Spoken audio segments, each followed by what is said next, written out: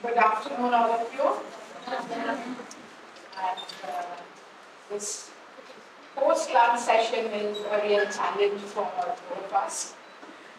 From morning, you have been in this session, and now, for obvious reasons, this is role reversal for you also, because you are generally here teaching the students, whereas now you are on the other side. So because I am realized, because we also have to be there at times, or have been there. So it's a real challenge to really play that role for that length of time, which we expect from our students. So I also understand that. So what my request is that, especially with this is not going to be a lecture sort of a session, primarily, after all, at the end of the day, you are my colleagues. And many of you may be knowing much more than me on this topic.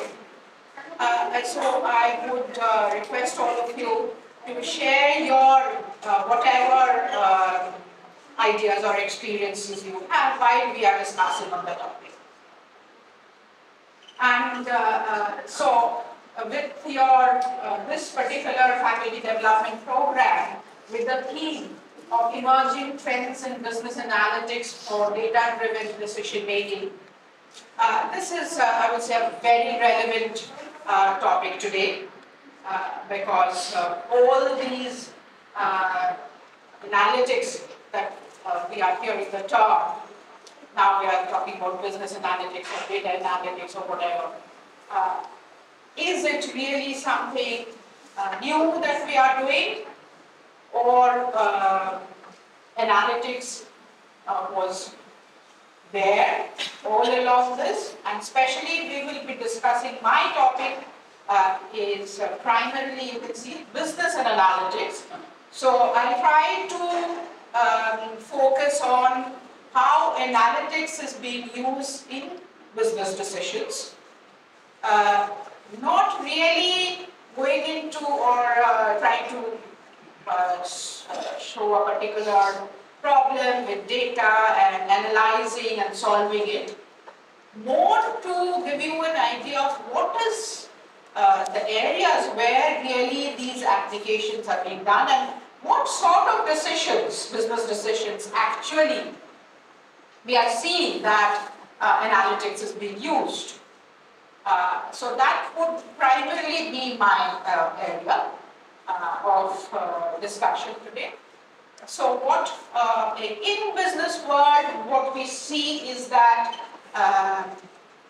managers who are managing all the businesses, what is their prime, I would say, role or function? What do they do? Anyone?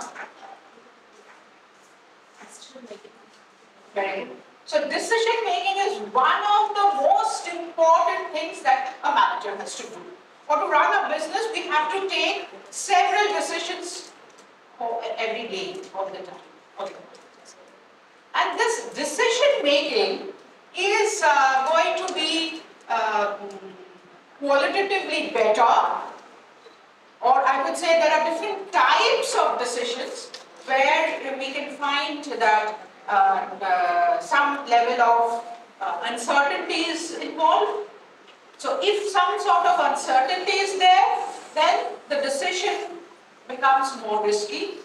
So there are different types of decisions, especially in a business world.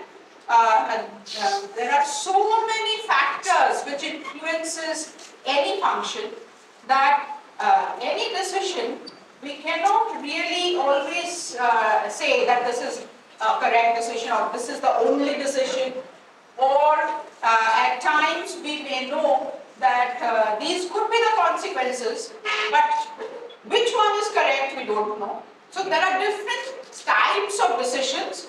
There can be starting from certainty on one end to ambiguity, total ambiguity at the other end of the total frame if we see.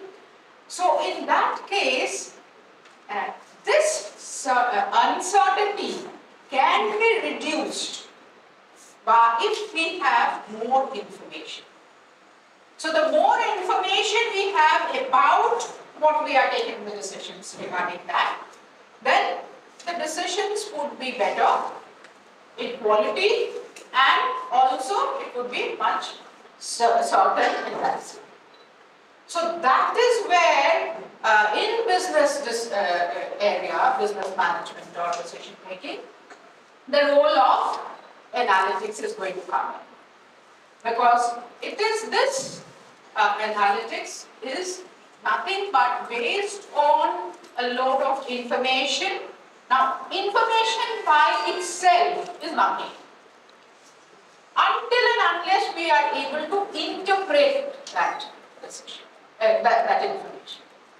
And today is an age of information. In fact, we are overloaded with information. So now we have to actually screen and select the relevant information. Because there is so much information, most of those information may not be at all relevant to the job that I am doing or decision that I am taking. So first important thing that we have to do is we have to identify what is the relevant information that we need. So we have to screen also at times. So overloading of information is also, but at the same time, to take a better decision, to take a better quality decision, we would be requiring more and more data and information. So I'll just move on to see that really today in the world of business, it is not a luxury that we are talking of using business analytics, but it's a necessity.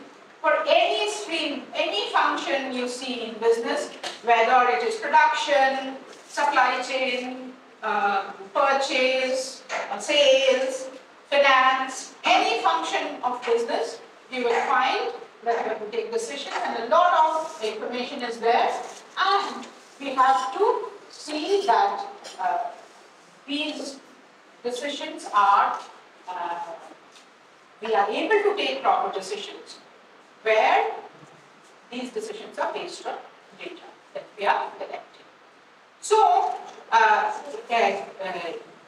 today, as I was saying, that this is a very important and relevant topic. Why? It's because it is the total business is now being run. More you are data-based decision making you are making, you are actually coming to a stage where you are more competitively advantageous position. So, than your competitors. So, the more information you have, you are able to collect about your customers. The more information you know, the more you know about your customers, the more you know about your competitors, the more you know about the market, you would be able to take a better decision and a more. You would be in a competition where you would be a part of your competitors. So, coming back to what I was saying, that really what is business analytics for that matter? Any of you? Or what is analytics? The way we use the data which we get. Okay. Use means what? Say we get a five variables. How we taking the data and use it to our So you do some analysis, you're saying? Is analytics different from analysis? Yes. In what way? Analysis is the basis on a particular one data. We have to analyze that particular data, and after that we have data result. And analytics is multiple data collected, and after that we have to analysis, and after that the result is created, the outcome was created. That is an analytics. So in both you are getting only maybe number of data points is much more? Yes. Is that what you can say? That the amount of data and information that you are processing is more in analytics, and But the process of analysis we are doing. Yes. Anyone else? The process of transforming data into insights. Data into insights is analytics. So what do you do in that? We run various kind of statistical analysis so that we get knowledge and wisdom from the data. Okay. For the better decisions. It is linked to some decisions, especially when we are discussing. I would say yes, in one way there is a difference, as he pointed out, is there's a lot of data. So from that data, first of all, we use different techniques. Yes, of course, statistical techniques, we are saying it can be statistical techniques, it can be even other mathematical techniques, by which we would first delve into the data to find out whether some patterns or relationships are there or not. We'll try to recognize that, and based on that, we generally try to come up with a model by which we would be seeing that, all the data information that we have collected as to what is the output, and then we interpret it to get the additional, what you say is knowledge or information or whatever that you are trying to look at. I would say it's not much of a difference if you see with the traditional way of statistical analysis that we used to do. More of, I would say, old wine in new bottle. Say, but the difference is there in the scale of operations. Difference is there in the techniques that we are using.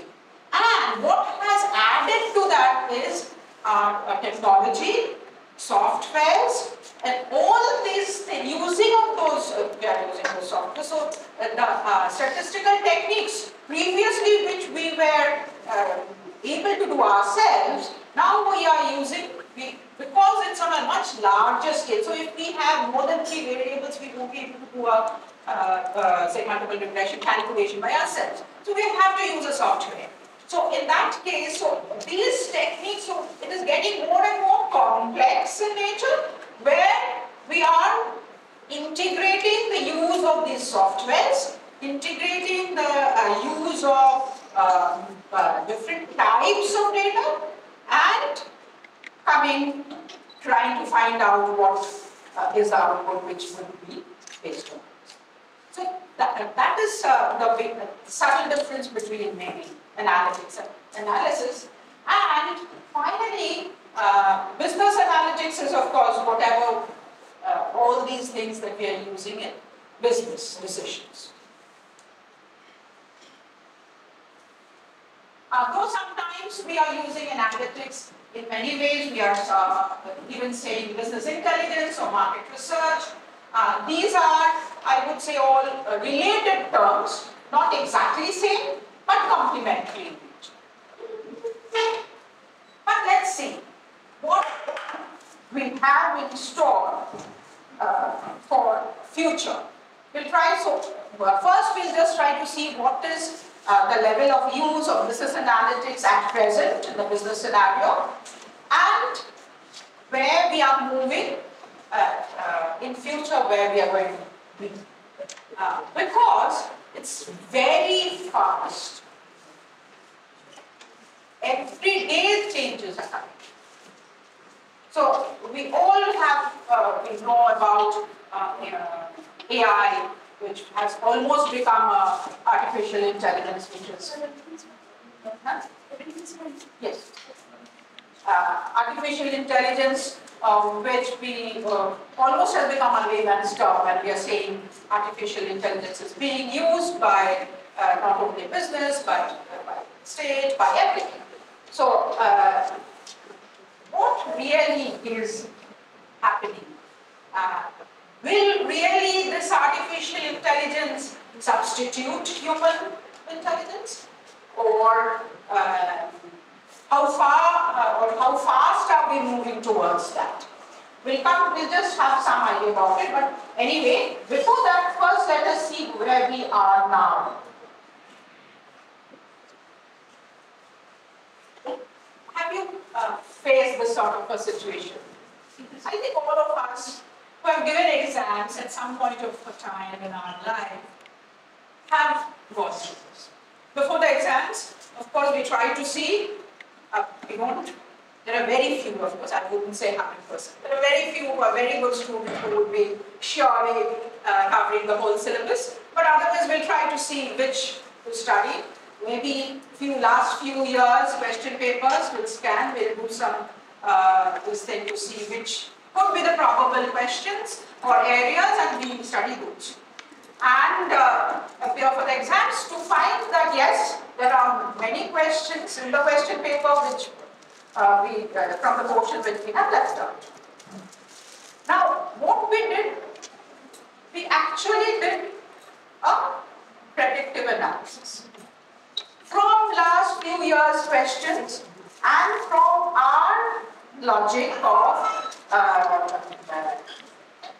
prediction that okay, this can come, this cannot come. We had come to a decision that these would be. So very simply, we have done not a quantitative modeling or something, but we had done something. But this sort of prediction, can it be completely 100% proven if a model can be developed? It's nothing but a prediction model. So it can be developed, then we would know the question paper before we give our exams. So let's see about analytics. The primary purpose of analytics is to get to the root problems through findings driven by research, pattern-based clustering of data, and identifying similarities in data trends.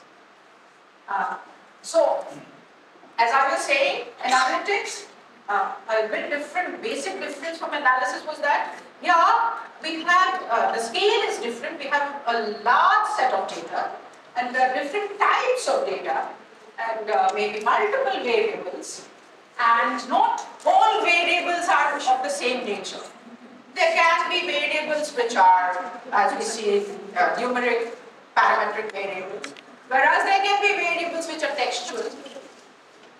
So integrating both textual data and numerical data together in analysis and coming out with the result could be a part of analysis or some sort of analysis. So what we are doing primarily is that from the large data set, complex data set, we are trying to identify certain patterns, and from those patterns trying to see whether some relationship between different variables exists or not, and whether from these relationships we are able to predict.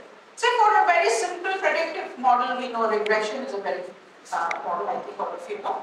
So there what we are doing is, we are actually identifying the relationship between certain independent variables and the dependent variable, where the actual relationship is being able to say y is equal to b1 x1, a plus b1 x1 x2, the sort of a model we have, where we can exactly, if we have the values of the independent variables, we'll be able to predict.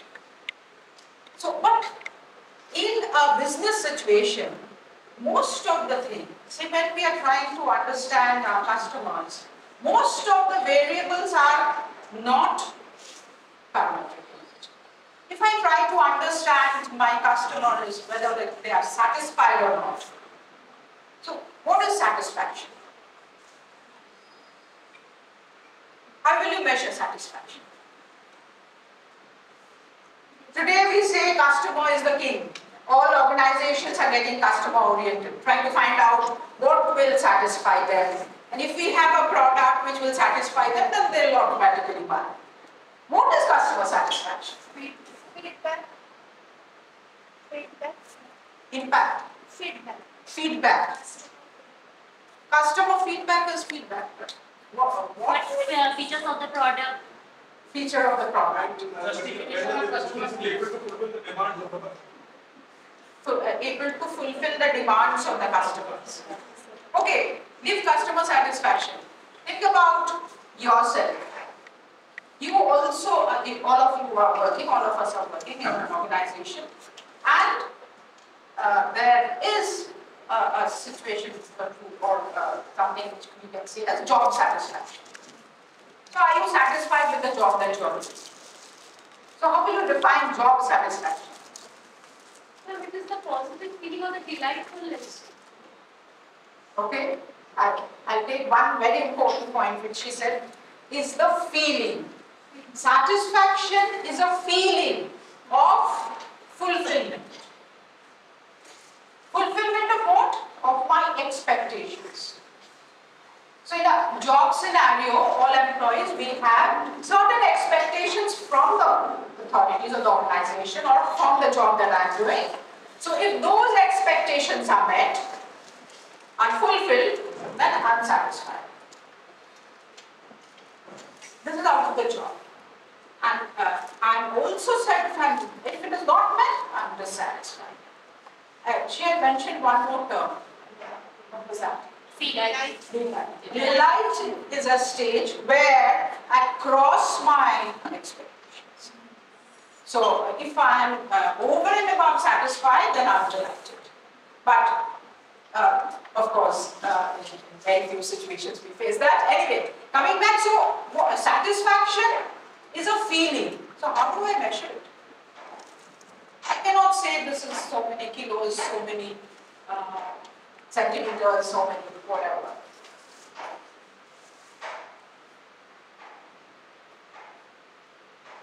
So this is what I'm, of course, we cannot, this sort of, we cannot term them variables, we call them constructs, which we try to define by different dimensions. All those things I'm not going to go into details about how we can do the measurement. What I'm trying to say is that means our whole decisions or the business that I'm trying to do, where so many people are involved, there can be so many variables or constructs which I'm dealing with, which are not, cannot be measured by absolute units. So for them, we design scales to measure them, which we call interval scales. So I'm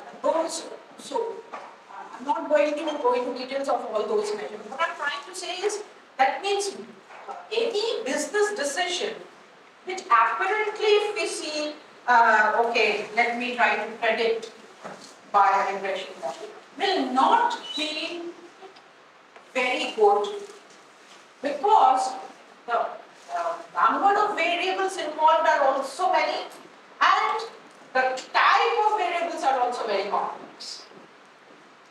So here comes that the simplistic models which we started with, say maybe a regression model, is the relationship between independent and dependent variables, but how the variables are underlying constructs, they are interrelated. So we'll find situations which are networked situations. So all variables connected together.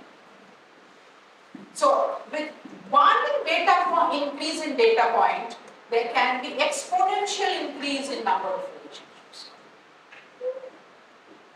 So this is where we are moving on to, instead of statistical techniques, we are moving on to machine learning. So,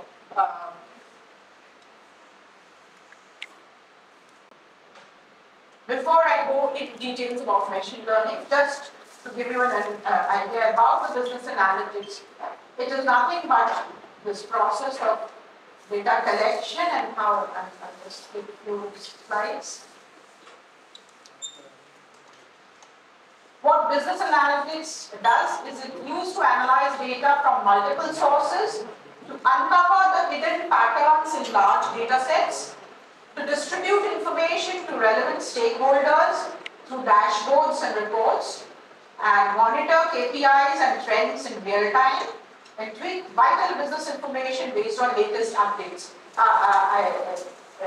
in a management scenario, what is this dashboard? One has an idea? Multiple analysis in a one screen, single screen. Yeah. So a dashboard is the name dashboard has come from what? From the dashboard of a car, where you are having all the vital parameters in front of you to take decisions as to how you're going to drive your car. Starting from the speed to mileage to your fuel, etc., etc., everything. So, dashboard for managers is very important, where all the vital informations are there and real-time information. So that from this real-time information, they can have a total monitoring of what is going on where and what is going on. One more thing I must tell you, managers who are in the world, even big organizations, whatever you name, none of them are very good at the statistical techniques or analysis of that. So for them, what you have to do is, after analysis, what results you get, you have to give those findings in the language they would understand and they would need to take decisions. So that is also a part of analytics. So what they are going to do is, they are going to see these reports and dashboards. In fact, a lot of data is generated in business organizations every day. Starting, if you see, weekly data, daily, even it could be daily sales data, weekly data, monthly data. But the more and more important decisions are being taken at the top level. Now, the same function, in the sales data, see, now the VP marketing will not be interested to know the individual salesperson's weekly sales data. But the territory manager, under whom those salespersons are working, for him that information is very important. So, a lot of data is there in the organization, but across the levels, you would, and across the functions, you would require different kinds of. So the management information system which is there, MIS in an organization, now that MIS, you are going to take the information which you need. Individual managers would require different, and that is done by the VSS. So what is happening is, here analytics would be giving different analysis for different levels or different types of decisions, and each individual managers would be seeing the output and accordingly take a decision. So if at say general manager level you see the sales of a particular territory is falling in the last quarter continuously, then you need to find out why, what is the reason. Now, there could be so many reasons why sales are falling. Any idea?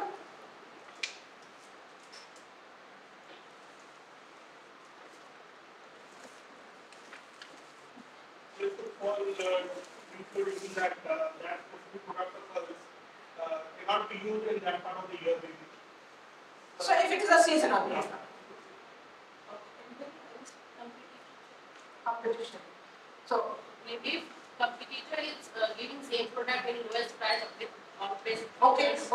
Or maybe the competitor has come out with a promotional scheme, so people have switched. Anything? Changing preferences of customer. Yes? Changing preferences of customer. Changing Changing preferences of customer. Changing trends. Taste and preferences. That's what I'm saying.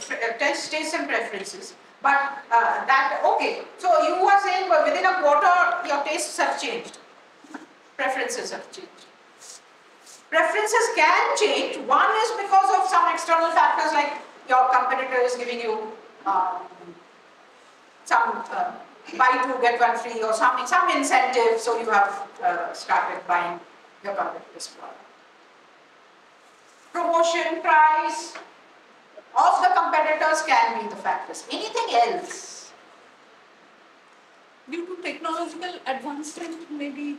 And that can happen, but that will not be a very short term thing. It will take a long term. So what I'm trying to see is Can be any demographical or geographical crisis.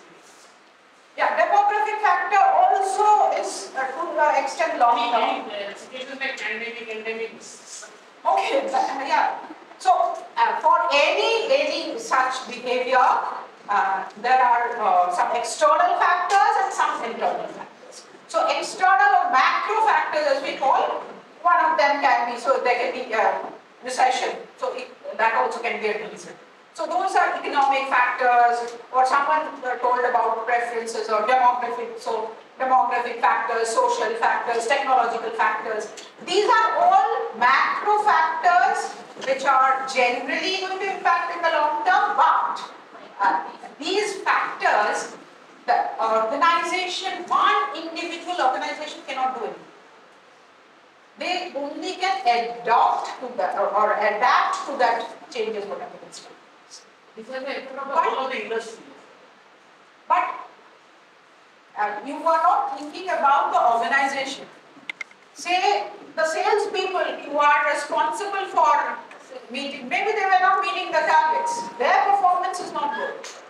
Or it may be that you will find that few salespeople in that territory have left the job in this last quarter. Say 3 people have left. So automatically sales will fall. So there can be internal, external, there can be so many factors. So, but for the manager, what is important is first, now if you try to build a model for sales prediction, that what is going to be your sales in the coming quarter, you see there are so many factors. External factors, internal factors, micro factors, macro factors. And it's not so easy just to build you really cannot have just a regression model to predict this.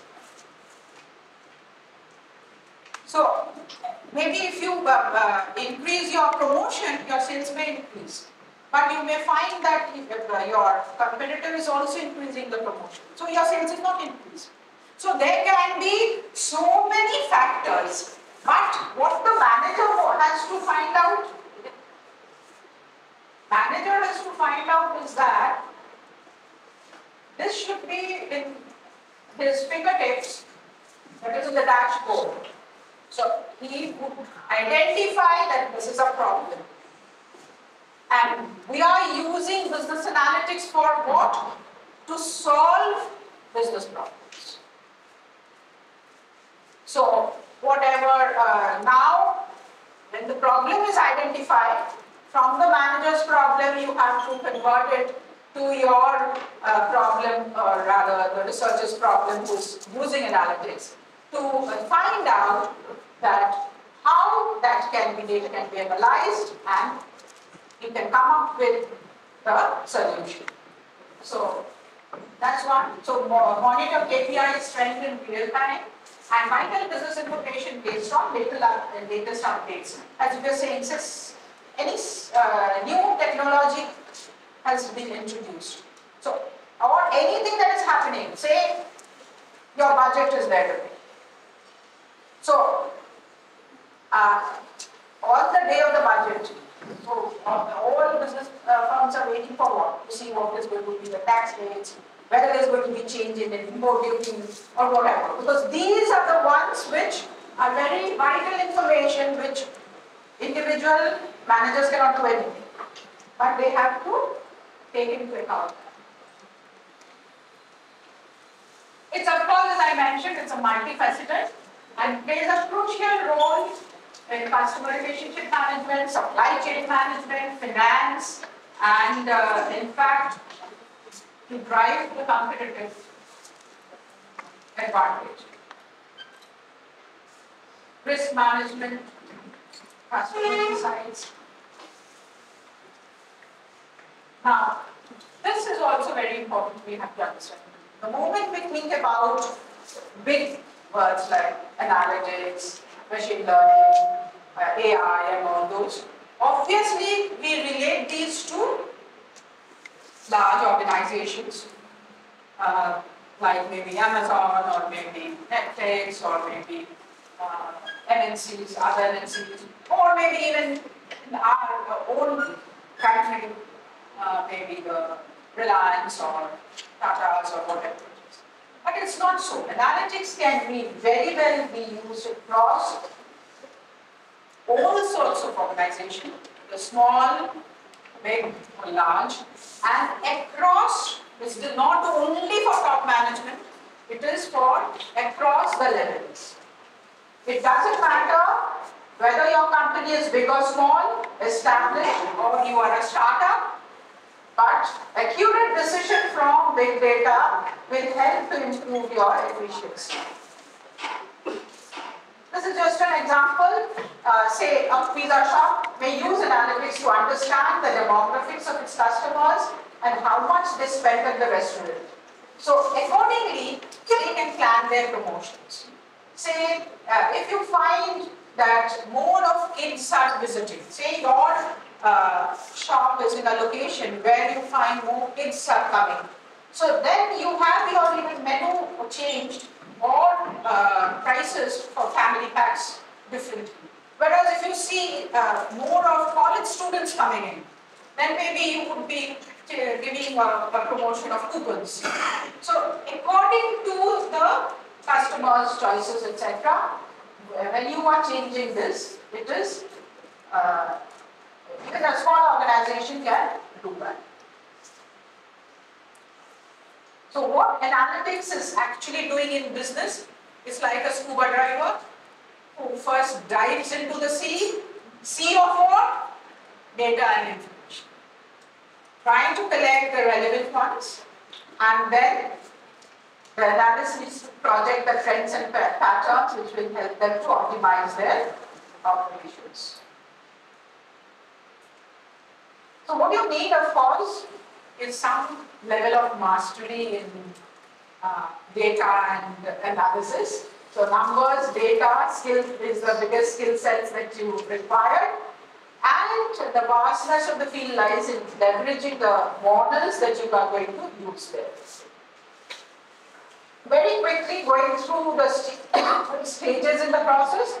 First is data collection, then organizing the data, then model development, testing and deployment, and then communicating the results to decision makers. This is what I was saying, that most of the managers who would be using it for their decision making do not know any statistical, how to use these statistical techniques, how to even if their findings are given, what sort of interpretation to do.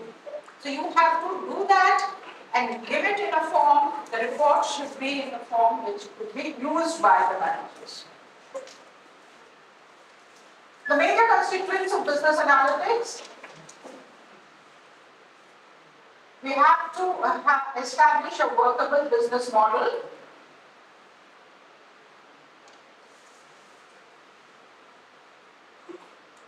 Storing data appropriately for future reference. So, storing data is also a part of the analysis, business analytics process. First, of course, is establishing this workable model.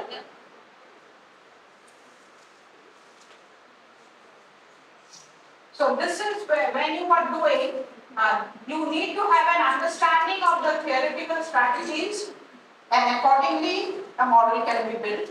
Like say your model for customer relationship management would be different from your model of risk management or portfolio management when you are investing.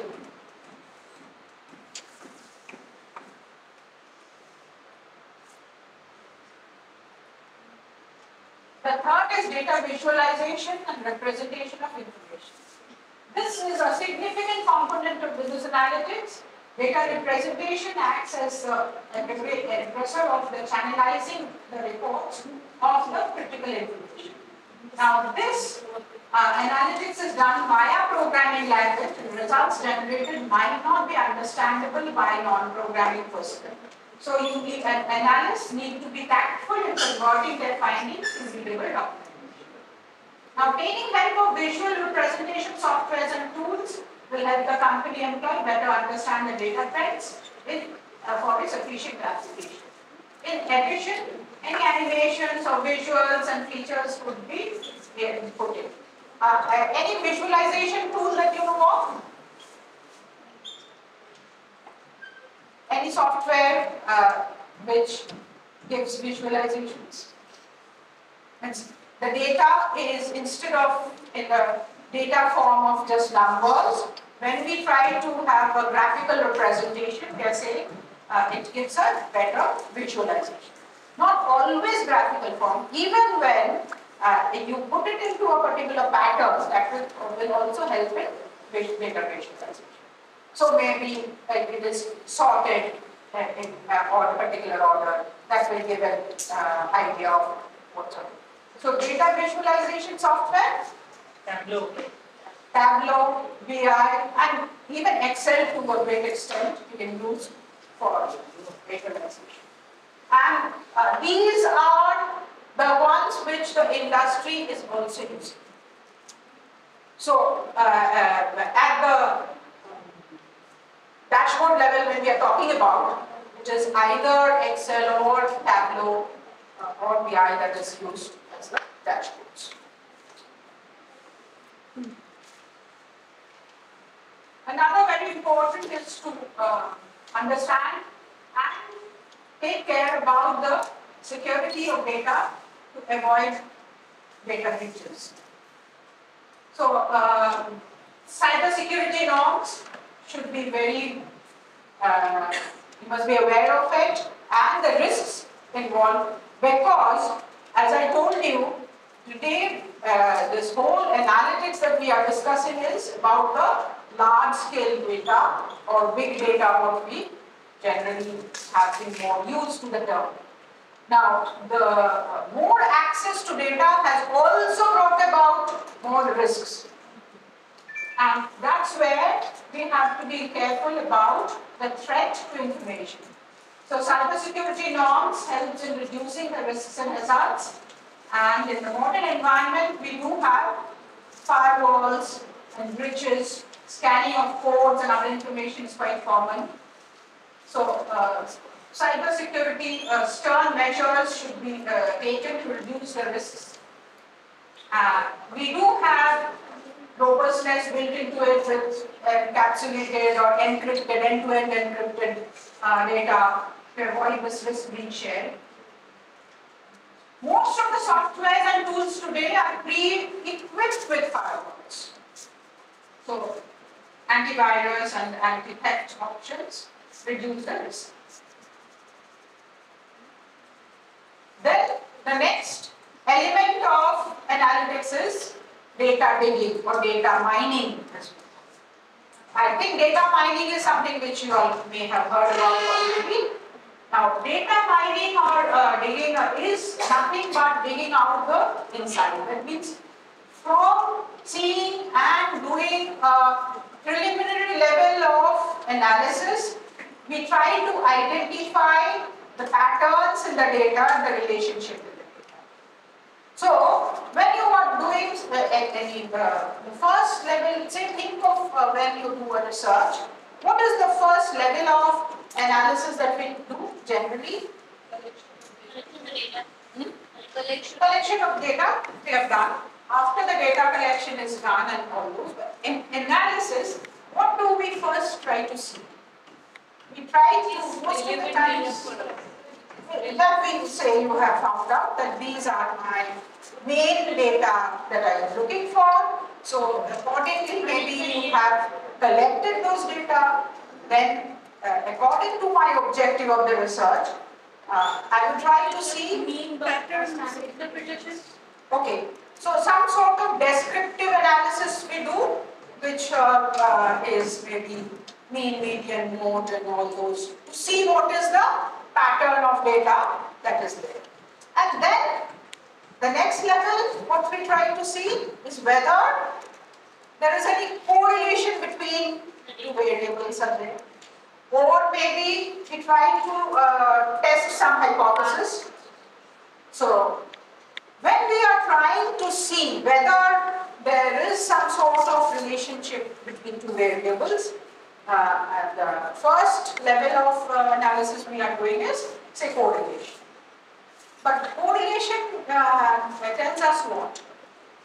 Relationship between change or not. If change the is there any relationship change is there, then correlation can work. Then there is, we can say, some sort of association between these two. That if this increases, this will also increase. Nothing much more. All that we can say is that these two variables are related to C. So, from this, of course, this is also very important information, especially in business. Even these type of information is very important. Next level, what we try to find out? So if we find there is a correlation, then we may try to find out what is the relation. So first we are trying to see whether they are related, that means whether there is any relationship between. So a correlation matrix would give us an idea about which are the variables related to which one and what is the strength of the relationship. But that strength of the relationship doesn't give us an idea of how they are related. Neither can you predict.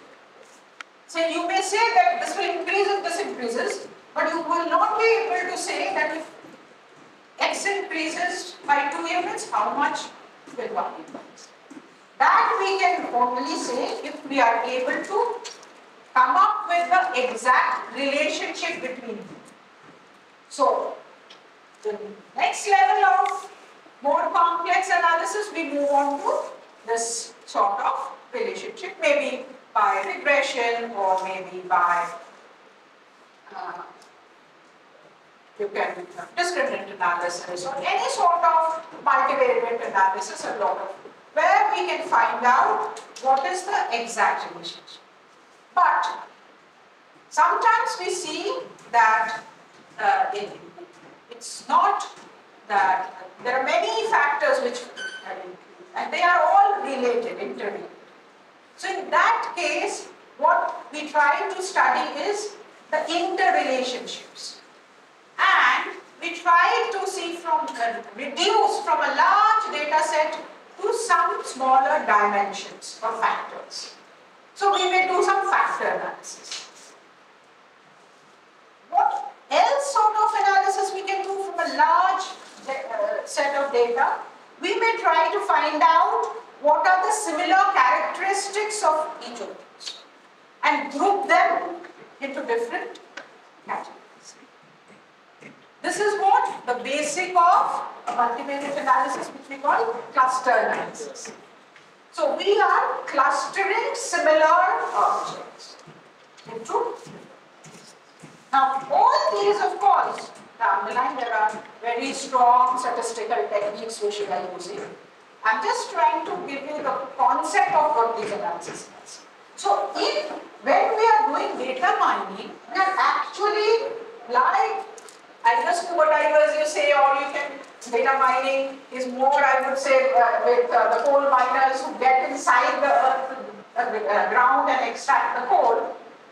So what they are doing similarly, you go into the pool of data to find out what are the similarities between the data points.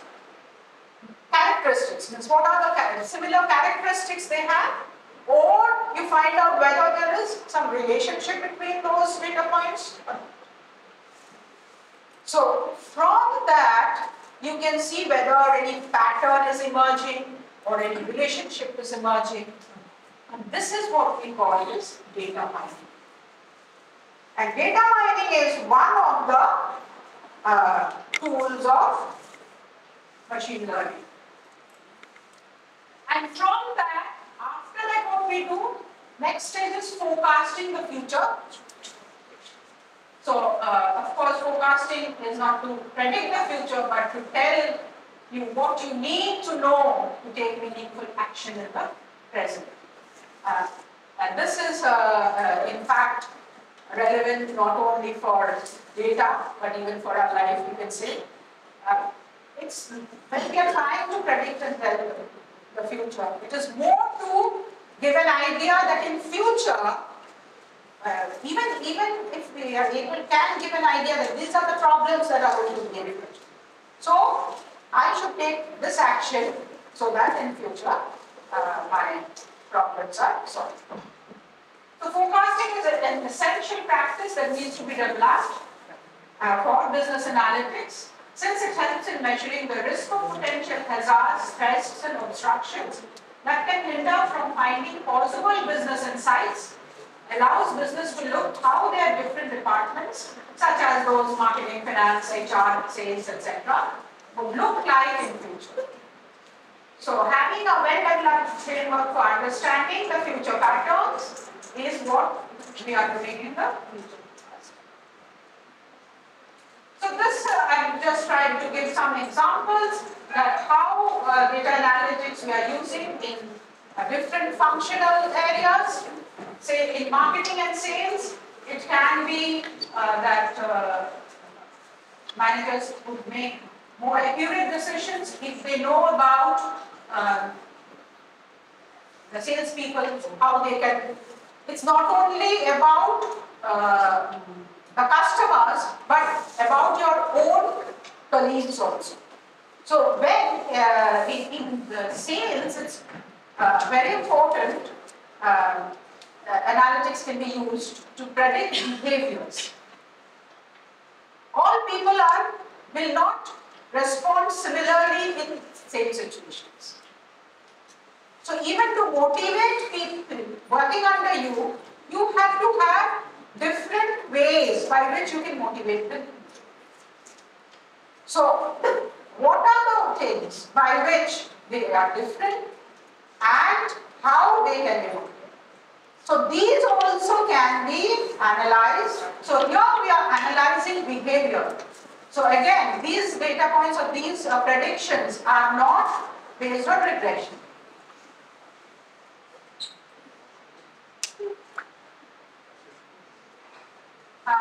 In marketing sales, there could be many like identifying if it is customers, then which customers are most likely to respond to which offer, find the best product for a given customer, best price for a given product, effectiveness in advertising campaigns, identifying sales and supply chain. A lot of applications are there, starting from supply selection to predictive maintenance.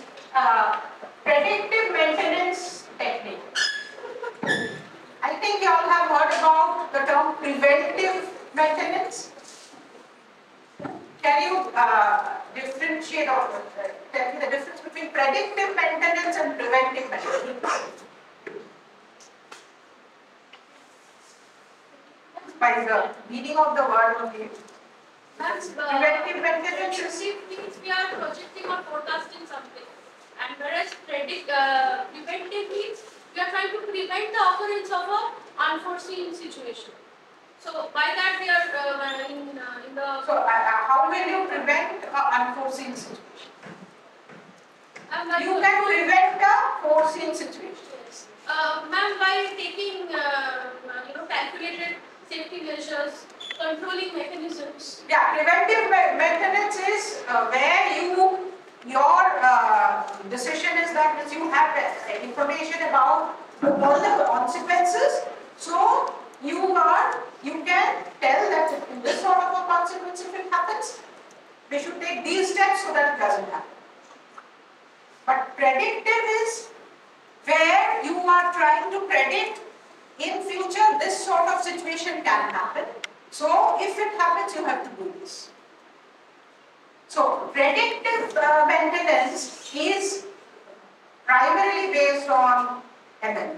these machine learning techniques. Whereas preventive techniques more can be, I would say, expert system based also. Expert systems are what? Before ML came in, we used to have a lot of application of expert systems. Expert systems are prelude to AI, where you are giving all information as far as possible to the analysis software, where based on all these data points, they are able to give you, okay, if you have to do this, this is the best option, this is the But there, it totally depends on the data that you have given.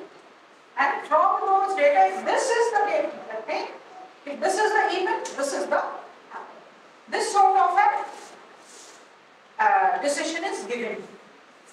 But here, what is happening different, based on the large data set, the software is learning that if this is the combination of data set, then this is the response that investor. And based on that learning, you are giving a prediction. So that is machine learning. So you are training or making the machine learn something. How do we learn? From all the information that we have and from the experience. That means repeatedly you are exposing them to those situations. So, because learning is how? It's based on our experience. A child would very easily touch say a kid, the flame of a candle. Because either he or she doesn't know or has not been told or has not had the experience that this is not. So if they touch and experience, they will not do it again. Or beforehand only they have been told and that knowledge is given to them, please don't do that, you will be happy. So learning, this is the process by which we learn. So similar process, we are making the machine learn by the whole large data set of all different combinations. But if this happens, then what is going to be the outcome? So, on an iterative process, this is done many number of times. So, the machine knows that if this is the situation, this is going to be. That is known as supervised learning.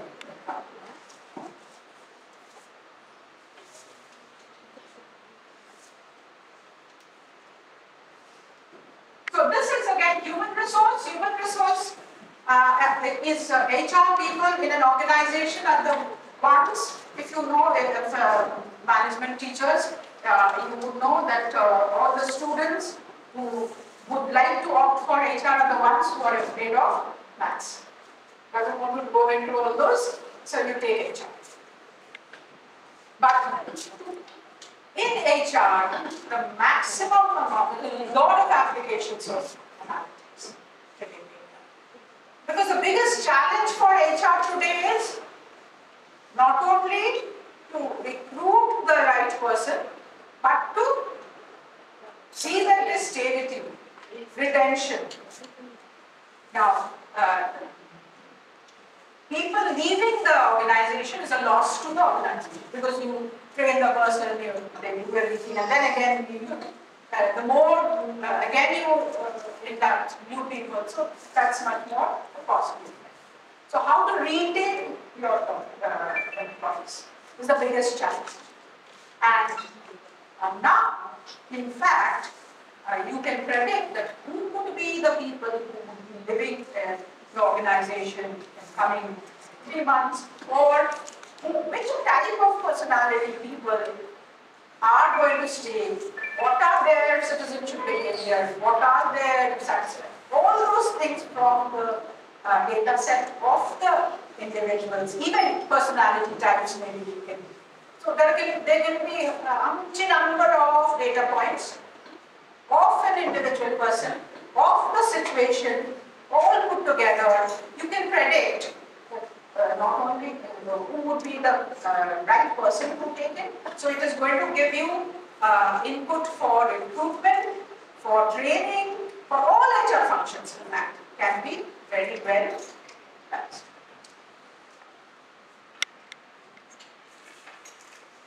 Customer service. Okay. AI is something which, as I was telling you, has become some sort of layman's term now. What is the most common use we all know of where AI is being used? And we are party to that. First one is recommendation system. Recommendation system. And whatever I thought, and when we use an app, there are software or in internet usage, online, it can be online buying or online search or online anything, our behavior on the net. So now, how is that coming? These microphones are always listening to us. Somehow, whatever we think of, say we are discussing about something. So if we turn off the mic of our phone, then it's also a user recommendation system for this. This is basically on the sensor. Sensor is based on. You have to read our mind. Through a Google is trying to do it. Basically, they are tapping the data points of your behavior. So, whatever is possible. And now, in fact, we also say that Google knows what we are eating, when we are sleeping, whatever we are doing, everything Google knows is there.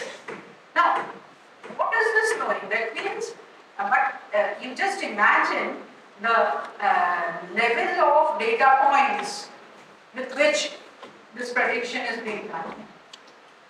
Because there are billions of people who are using it. And for each one, there can be so many data points to track. So, in fact, but what is happening? You can be personalized more and more. So, an individual, what is the preference of that individual? The business organization can track. And accordingly give you a product, accordingly customize your product if needed.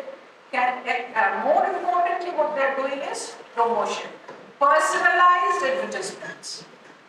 And those personalized advertisements are also being generated automatically. So the moment we all get a lot of, the moment we search or just if we have clicked something that we wanted to see, you will find a whole related things to all those information will start coming. So this is the level of application that people are there doing. And you will see not only that, they'll say that people like you have followers. So you feel that, okay, that means, so that's some sort of a persuasion, indirect persuasion they are doing for promoting it. So many ways that is being done. So yes, e-commerce is the biggest, something which in our experience, that is the biggest thing that we can understand that big data is being used for. Finance, of course, a lot of things can be done, starting from forecasting spending and revenue, optimizing pricing, measuring efficiency of any campaigns, analyzing financial performance, everything. Very briefly, I'll just tell you, all these business analytics that we were talking about primarily are 4 types: descriptive, diagnostic, predictive, and prescriptive. So descriptive explains what has happened. Diagnostics explains why it happened. Predictive actually forecasts, and prescriptive tells you what you should do. So this is the descriptive. Descriptive, though this is at the lowest level of analysis, for business, it's not unimportant. A lot of decision, all of you must have heard about SWOT analysis. In SWOT analysis, what are we doing? We are basically doing this. It's a descriptive analysis where we are trying to see what has happened, what are the things that are there, what are our strengths, what are our weaknesses, what are the threats, opportunities. So what has happened, we are analyzing that. Some common is skipping. Diagnostic analysis tells you why it happened. So you try to understand the reason behind it.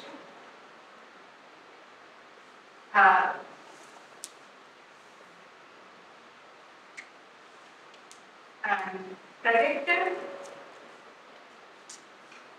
So there are different types of analysis that you do, root cause analysis, retrospective analysis. These are different techniques by which analysis is done. Regression analysis. So predictive analysis actually predominantly answers the question, what is going to happen? These two were based on the past data.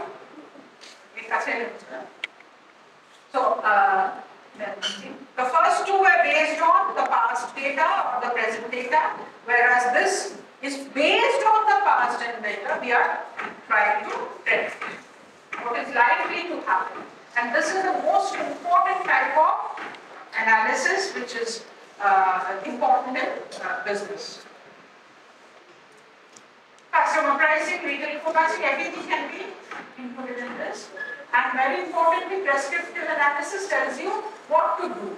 So it helps analyze all information gathered and a solution. But here it is more of a long-term, like whether you're going to introduce a product, new product into the market, or if you want to,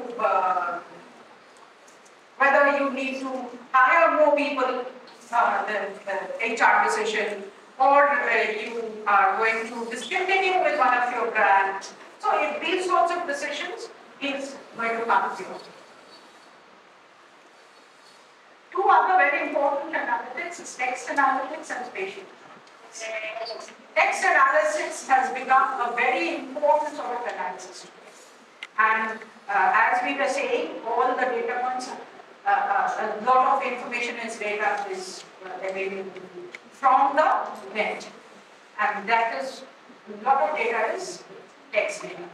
Say, if you review and analyze all the reviews, anything that we want to buy online, first thing what we do is we see what are the reviews of that. So if you analyze those reviews, those are nothing but text data. Someone has just written some lines on. So they are not numerical data. So how do you do the text analysis? So then also you have to find out keywords which are similar, and in fact, sentiment analysis can be also done. There is a technique of doing by which you can assess the sentiments and emotions of the people who have given books. And that is a very important sort of findings by which you can predict as to what sort of behavior you are going to do. So text analysis has become very important today, and along with that I would also mention text and picture, that is visuals. A lot of data today is not only numerical, but of course it's audio, video and text. So these audio video data analysis, it cannot be done by statistical techniques as we are doing. So you need other techniques to do those. Those are the ones we were talking of as machine learning techniques, deep learning techniques. Hello. And these are some examples which I think many of you may be knowing, like companies like Netflix, Amazon, who have used actually these machine learning or AI techniques to incorporate in their decision making, business decisions. So, in fact, Netflix focused on applications of business analytics and made the users complete their watch time. They found out that what is the average hours that they are watching, and accordingly they gave the content so that they would complete that watch time. And more importantly, they also came up with this thing which enabled automatic suggestion in the viewers to spend more time on the platform, and came up with an autoplay option which automatically after one you will go on viewing the others. Amazon, which is the forerunner of this e-commerce. Now we know Amazon as an e-commerce platform, but Amazon was the first to start this e-commerce rather selling only books and nothing else, because Amazon was a bookseller initially. From hard copy books, they were the first to go online. And obviously, with the amount of information and data available about its users on the net, when they have come up with an e-commerce platform, they're trying to utilize it to its fullest. In fact, how really this online behaviors are being utilized, and different decisions are taken by different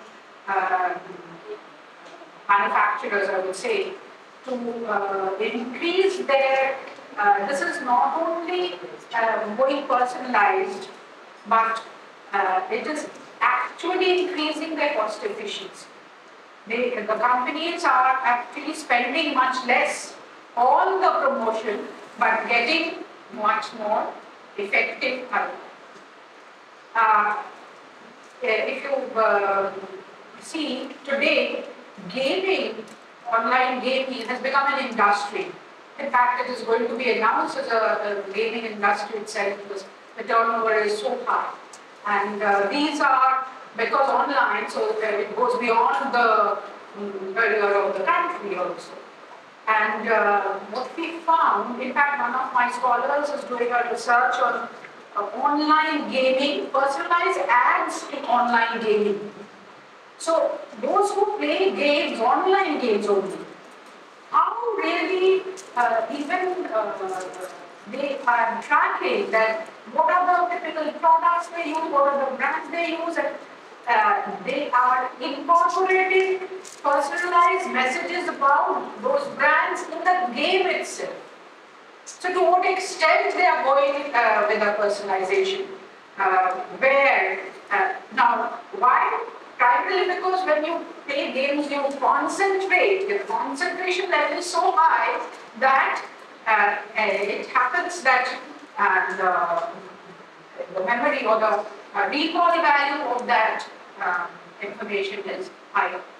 So anyway, what I'm trying to say is that various types of behaviors are being explored, and accordingly the decisions are being taken. It's not only in marketing, but across all disciplines, all business disciplines that this is being used. Nissan, as we know, is a world famous auto company, and they're big name in the motorsport world, especially with their sports cars. And what they have done is they are using racing video games to hire people. So it's apparently we think that what has this to do with hiring people who are racers? Now they're actually collaborated with Sony to create an annual contest for finding the best gaming racers. Why? The objective was to find the best racers and transform them into real life racing drivers. So you see what sort of rather decisions these companies are taking using analytics and trying to find out more information and knowing your customers and stakeholders to their extent. Now, just going through the different advanced analytics that are now being used, we will just touch upon some common advanced analytic techniques: data mining, text mining, data aggregation, forecasting, and visualization. More or less, I have touched on all these and tried to explain how these are being used or what actually these are. I'm not going into the technical details of the statistical or mathematical models, but what these actually do and how we use them. Big data analytics, in fact, is something which we all know.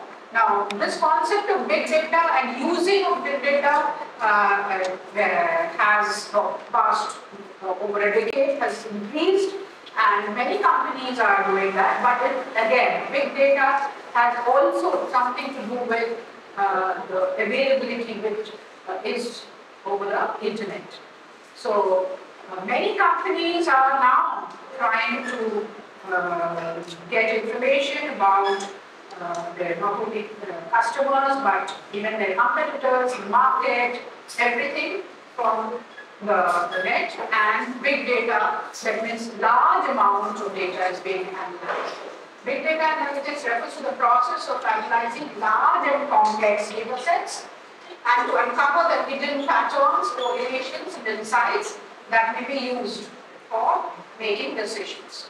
And data analytics also is a complex and multidisciplinary field which involves use of various techniques and tools to extract meaningful insights from large data sets. So this big data analytics is a term which we hear. So I just wanted to explain this. All these things are related terms. In fact, the techniques that we are using when we say big data analytics, the analytics, the main methods of analysis that we are using is similar to the ones we mentioned, like data mining techniques or ML techniques or supervised learning and all. So I'll just come to that eventually. So this has become increasingly important, and by leveraging the insights gained from big data, organizations are now improving their competitive advantage, reducing costs. However, this also has certain challenges. Other than that, these are few of the techniques which now are being used, like cloud computing, artificial intelligence and machine learning, and natural language processing. These are a few of the techniques which are now being actually used by the analytics based on the big data. Now, what is cloud computing? Cloud computing provides us a platform which you are not having in your organization but on the net.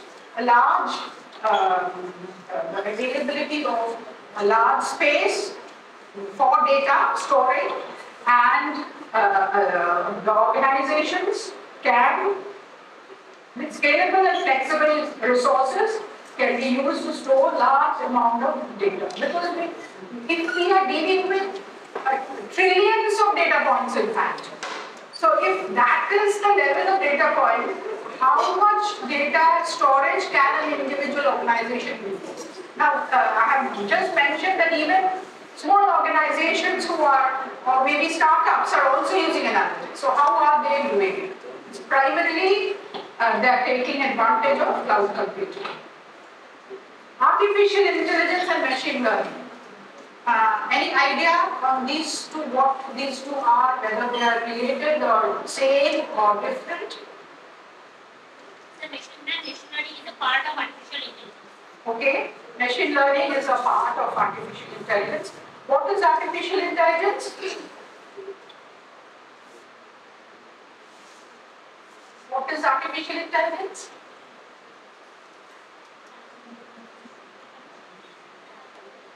Now, we humans, we are now trying to come up with our duplicates, in the sense that we are trying to develop something who would be like us.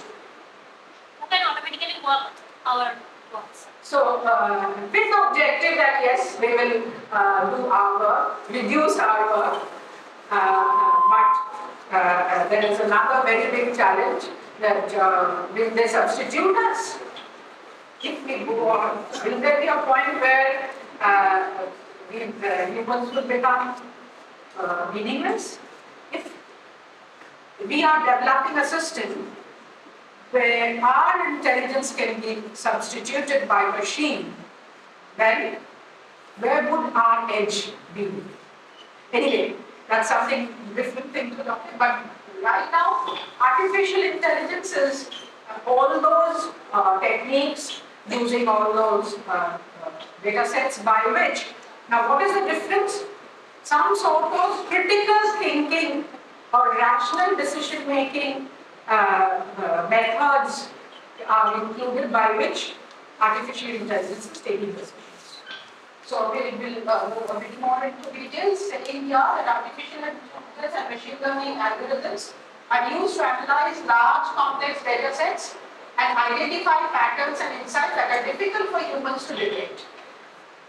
In fact, the limitation that we have is that if the data set becomes too large, then it is not possible for an individual to identify all those patterns. That means finding out what are the common things, what are the different things, what are the relationships, which a machine or a software can do an algorithm. And third is natural language processing. This has also revolutionized the total world in decision making. What is natural language processing? It is how we speak a language. So whether that machine can understand and interpret. So natural language processing is a technology that enables computers to understand, interpret, and respond to given language. So NLP is often used in text analytics applications such as sentiment analysis, topic modeling, chatbots, which is so commonly used. So what are chatbots? All the Alexas and Siris where you just give a command. আমার প্রিয় রবীন্দ্রসঙ্গীতটা বাদ সেই গানটা বাদ আজকে সবচেয়ে বড় খবর কি বলবো আর আমার আজকে কি কি বাজার করতে হবে সেই লিস্টটা বলবো So till now, of course, Alexa is able to handle English, still not able to handle Bengali, but we are very fast coming up with NLP algorithms which will also handle different other local languages. So this is something, especially as we said, the more and more we are going into this, we are finding that it's not only numbers that need to be analyzed, but text, visuals, photos, everything is data points which can be analyzed to come up with a lot of information required for decision making in business. So NLP is one such thing. Just very simple as I told you, if we have to analyze all the reviews that are given. Now, when we are doing it, we are trying to see what they have done, and that sort of analysis is a very preliminary level. But when there is a large number of reviews, or say,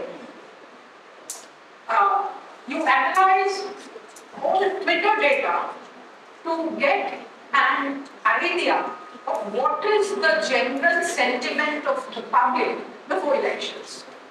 So you take all Twitter data of political leaders, and you can do an analysis and can even predict. In fact, one of our, as I know someone, who before the last election in America, before the famous Trump election where Trump was defeated, but that time a very,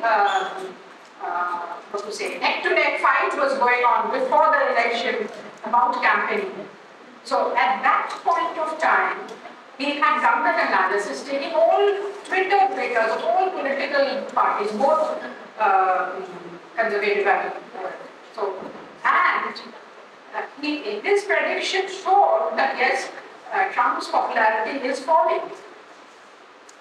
And finally, we saw the previous election there. So, if properly done, even from this we can predict, even from textual data we can do a lot of predictions. In fact, now researchers are going on, so we generally think finance is an area which is to do with numbers. So, we have the stock market analysis primarily based on certain parameters of performance parameters of the equities of the companies, and we predict that this can happen.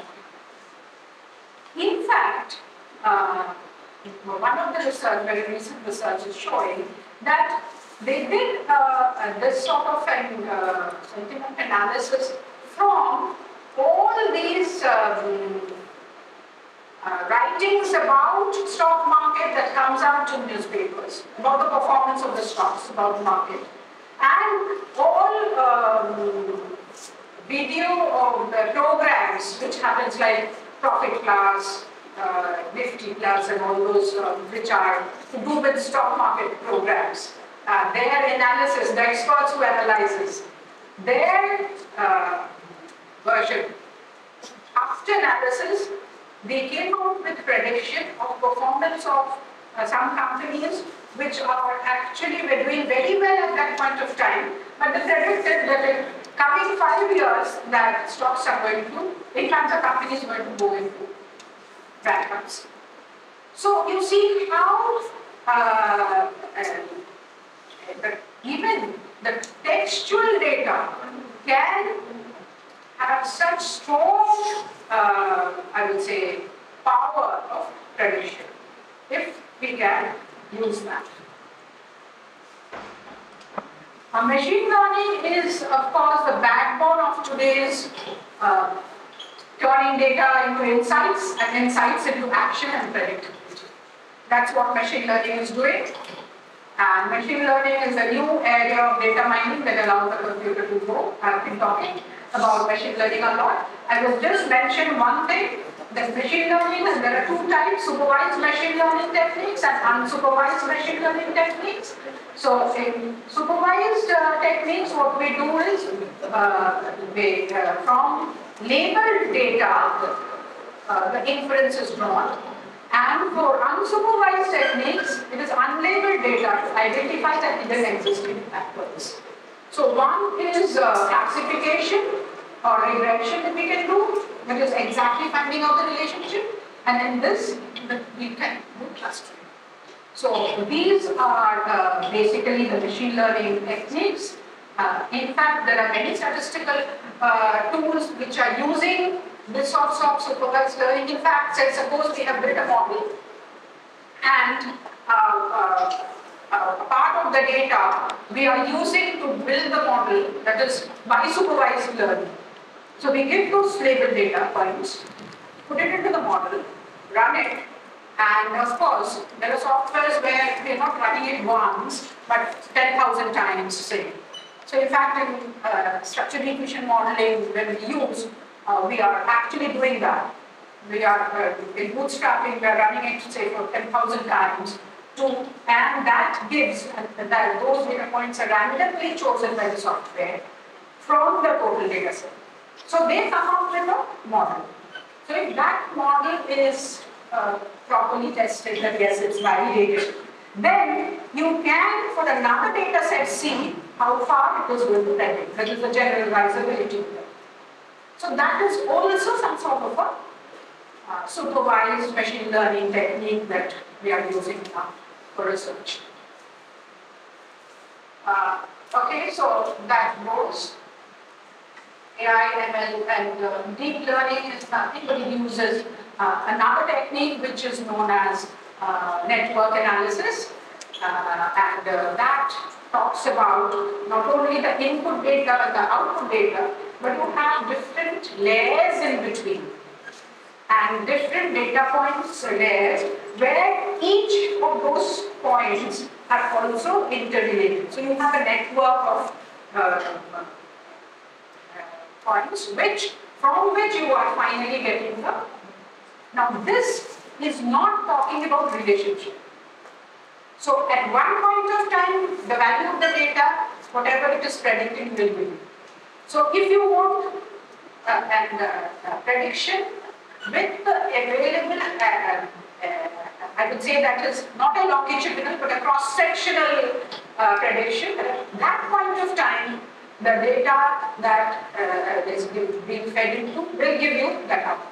But taking care of all many hidden parameters which I don't know, or the researcher doesn't know, or the business managers don't know that what it is happening. They are only seeing that if this is the input, this is the output. But that's what business decisions are based on. Sometimes they may not try to understand the why, but they're trying to understand the what. So for a large data set, a large number of what information is there with me, my decision is made. So that's deep learning. So applications, we have chatbots, we have recommendation engines, which all of us are experiencing every day. We have dynamic pricing. So with this real-time data, you can change your pricing according to the individual customers. Say there are customers who are risk takers. There are customers who are risk averters. So how will you negotiate and give a best price for each? You do that. Dynamic pricing. Customer churn modeling. This is also very important. How many people are leaving or very important for credit card analysis. How many are not going to pay their credit card bills? Who are the ones? They are able to track them. And if they observe for a few, then they will also give this thing to discontinue. So what is the loss coming out of that? All those analysis can be very well done by fraud detection. So this is another prominent use of machine learning. This started not today. For credit cards, fraud detection using machine learning has been actually being done more than 2 decades back. One of my friends, he was head of SPSS in Bangalore. He was the one who was actually doing these for their credit card back in there. HSBC credit cards was doing this. Cyber threat detection, this can also be done. Optimization, obviously, for any sort of process, management process, optimization is something which we look for. That means it's not minimum cost and maximum benefit, but optimal. So optimization for any process is required. For any decision support systems, DSS. As I was telling you, this I already mentioned, predictive maintenance and monitoring quality. Predictive maintenance is not preventive maintenance, but it is it can precisely identify that what maintenance should be done at what time. Sentiment analysis also discussed. Information extraction also discussed. So I'm not going to do this. I'll just touch upon AI. AI is nothing but AI is the technology that enables computers and machines to simulate human intelligence, problem-solving capabilities. And in fact, 94% of business leaders say that AI would be critical to their success over the next 5 years. And because operations management is, we find that AI is a powerful tool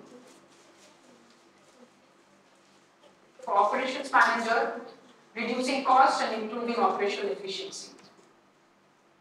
So these systems helps the operations manager to discover the bottlenecks, predict equipment failures, and adapt to market trends. So these sort of things could not have been done by individual managers if when we run, because this information is also not there and the support analysis and this thing is also not there. This augmented analytics is a term which is used to describe use of machine learning, artificial intelligence and natural language processing together.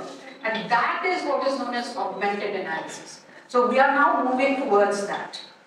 Previously, machine learning, then AI, then analytics came in. So now, these three things, more and more complex situations, more we are able to analyze. So augmented analytics is something which is the thing.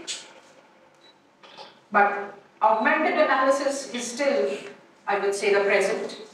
But what is there for us in the future is AGI. What is AGI?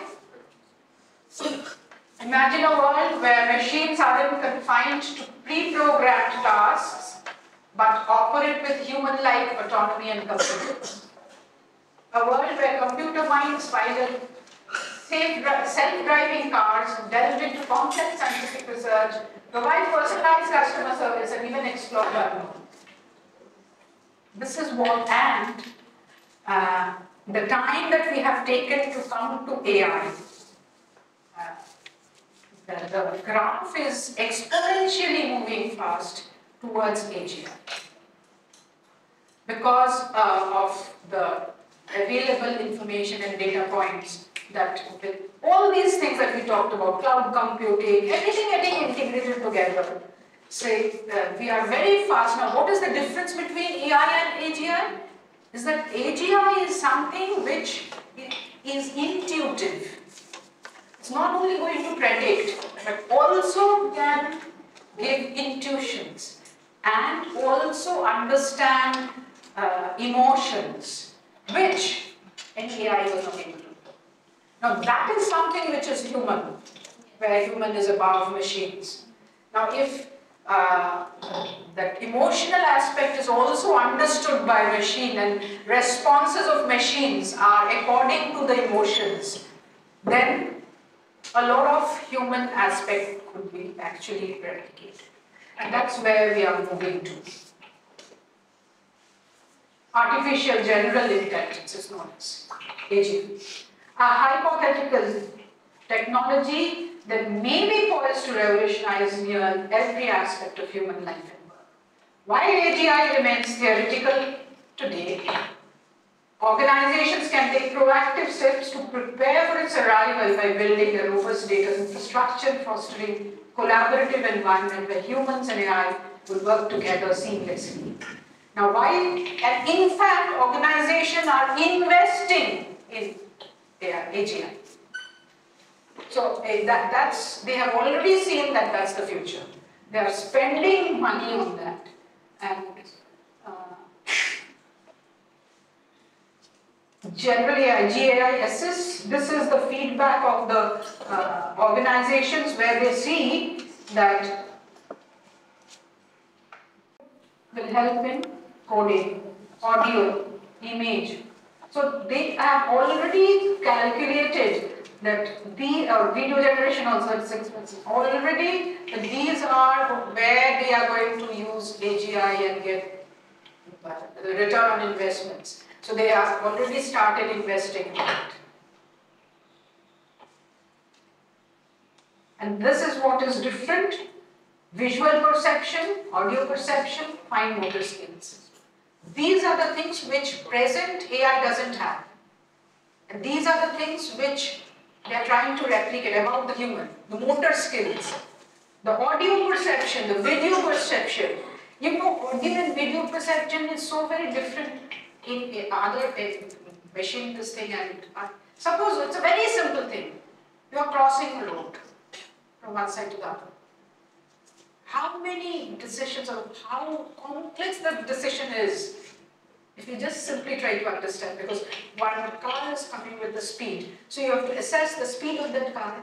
You are assessing that by the time the car comes, you will cross So all these things are so many complex decisions, not one, but we do it so easily.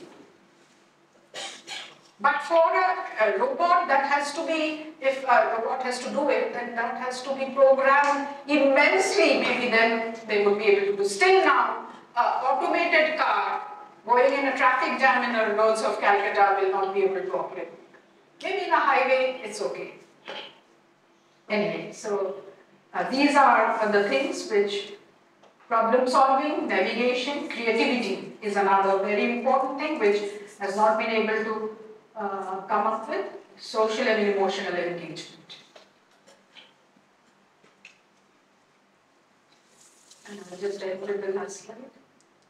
AGI might be science fiction for now.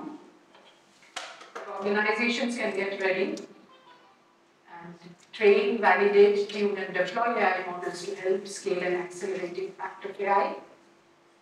And while AGI promise machine autonomy beyond general AI, even the most advanced systems still require human expertise to function effectively. So most importantly, no matter the strength of AI, weak or strong, data scientists, AI engineers, computers, and scientists, essentials. So we will not, of course, outdone by machine. Humans will remain above the machines. That's all.